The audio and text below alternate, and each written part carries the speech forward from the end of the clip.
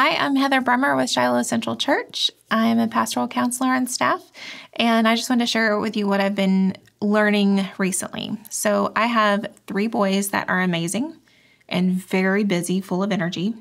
And lately, I've realized that I'm becoming increasingly more frustrated with my relationship with my kids, especially my oldest. He's 10, and he's showing some preteen symptoms.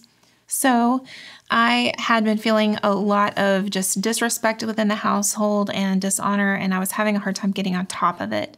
And I was just becoming angrier. So something had to change.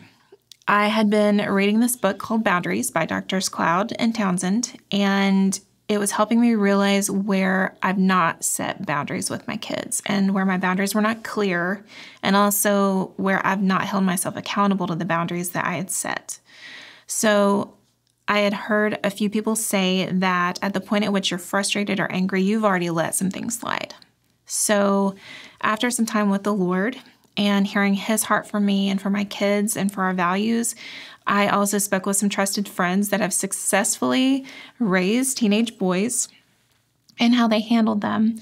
And I felt like I had some clarity. So I had a long talk with my oldest son. We were both crying and just trying to get to the root of things. And honestly, it didn't go that well. So I just kept praying. I was like, Lord, I need some clear direction how to connect with the heart of my kids and how to continue to pursue your heart for our family. And I felt like He led me to talk to another friend. And then my husband and I got to have some good one-on-one time together because he's been busy lately, so we've had a hard time connecting at home with our brains still turned on. So after some good time with him, we prayed together. The next day, my husband went and had a good talk with my son. They were passionate together. They both were angry, but they both got to the root of some things and what we value in our house and what we're not going to allow in our house. And even my son was able to say that he didn't enjoy how things have been going lately. So he was able to come to me afterwards and apologize and make eye contact. And it was really good. I was celebrating. I was like, thank you, Jesus. So what happened? I connected with the Lord. I leaned into my tribe and I trusted my husband.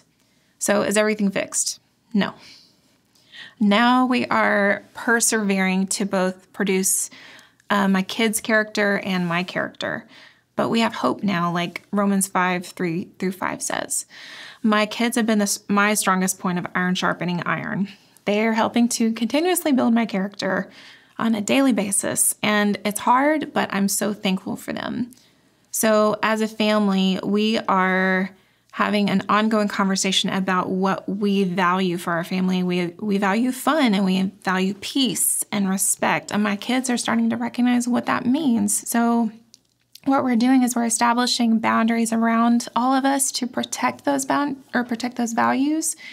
And the biggest thing that my husband and I both realized is we have to make our boundaries clear.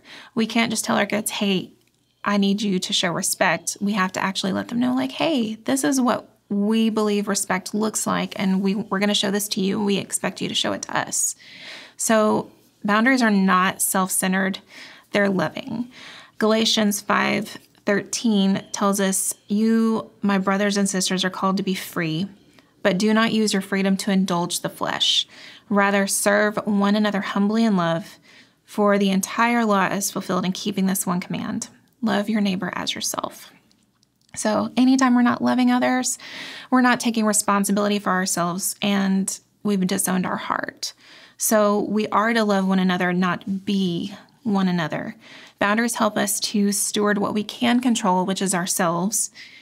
And that way we get to keep our love on with the people that we are responsible to, not for.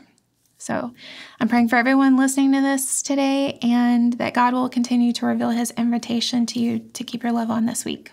Thank you.